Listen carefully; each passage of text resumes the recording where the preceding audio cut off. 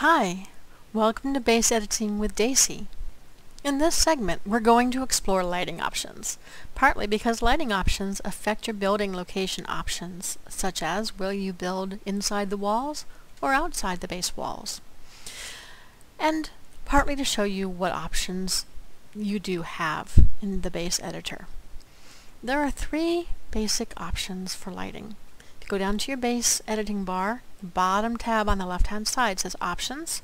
Will show you a menu, and you can choose Indoor, Outdoor Skylighting, Outdoor with Shadows. Right now I have this base set to Indoor Lighting. And if you go to the window for the room that you're in, you'll see three tabs: Stats, which is the default tab, Lighting, and Info. So if you click on Lighting, usually comes set pretty dark, and you can change the color of your lighting. You can change it to whatever you want to. Let's say you're feeling blue. Let's say you're feeling very dark blue, or maybe even a little bit red down here at the bottom. So you can kind of set the mood, set the tone, set the atmosphere, whatever you want to do with your lighting and your style choices. Now if you want to add some more light, you're going to need to place an item that gives off light. Some items do, some items don't. There is a guide on the forums which will show you which items do. So when I place an item that gives light, you can see it changes the light around it, changes the color, takes some of the color out because it's a brighter light source, and it's going to give off light.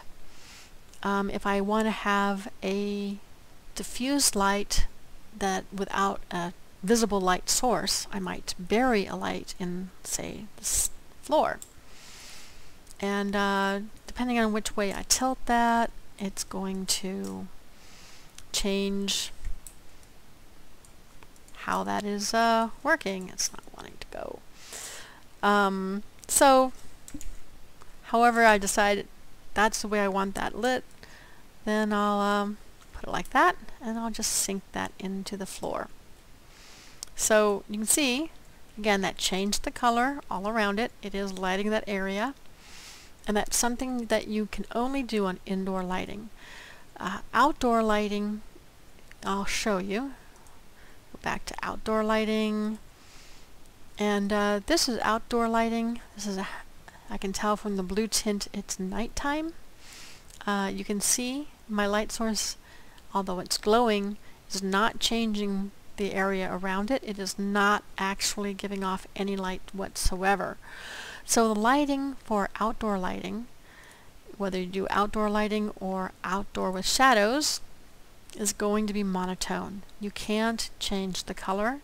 You can't change the amount of light in any particular area, and you can't change whether or not it's day or night, and it's going to cycle through day and night just like the game does. So I have this base set to indoor light, and let me just show you why I decided to do that. I'm going to go down here, and this is my undersea base, underwater base. And you can see I got some blue-green tones going on here. See a few little fish swimming around here and there. And it all looks like I wanted it to look under an ocean. But what happens if I take this light and change it to outdoor lighting? I just lost all that color. Now it looks like my fish are swimming around in a bit of a desert. And my base, now this is nighttime again, my base is very monotone and pretty dim. So when I can light it with the indoor lighting, I can set each area how I want it, maybe a little bit darker to give a little atmosphere, a little glow of some of the effects, or a little brighter so I can see what I'm doing. And I get the color from the base lighting outside in the quote-unquote sea area. Now let me show you why this particular base, it was so hard for me to choose which lighting type because I've got something up top here also. I have an island. You can see I got a little tiki hut and beach and some trees and the waterfall, and this all looks very different if I choose the indoor lighting option. See, right now this is nighttime, and you can see I do have other light sources, but they're not actually changing the light, they're just lit up themselves. So when I decided to do all indoor lighting, that meant I had to individually light or manually light anything that was outdoors. Well, what does that mean? What did I do? I'll just show you what I did. Remember how I sank that light into the floor? Well, I sank a lot of lights just under the surface. Sometimes I angled them one way, sometimes I angled them another way just to get the lighting effect that I wanted, because these different materials reflect light differently. Like the rocks, you'll notice, are very bright. They pick up light much more easily than the grass does.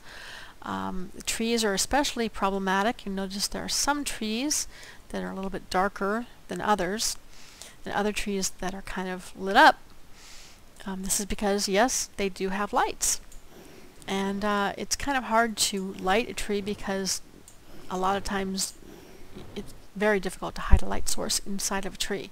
So what do I do? Well, my favorite little technique, I'll show you. I'll just get rid of this palm tree. And you can see there's a little candle right there inside the top of the palm tree. You'll find this candle at the very end of Room Details, and there are 3 candles, and one of them says it's lit with light, so it has its own light source inside of it, inherent light source, and it will light up your tree really very nicely for you. So the trees that are lit, you can see and you can tell the difference between the trees that are and the trees that are not.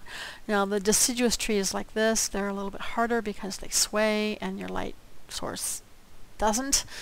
But I still get some light up in there to light that up. So those are just a few little tricks that I've learned and a few of the options that you have when you are designing your base. I'm Dacy, and I hope this helped. Thanks a lot.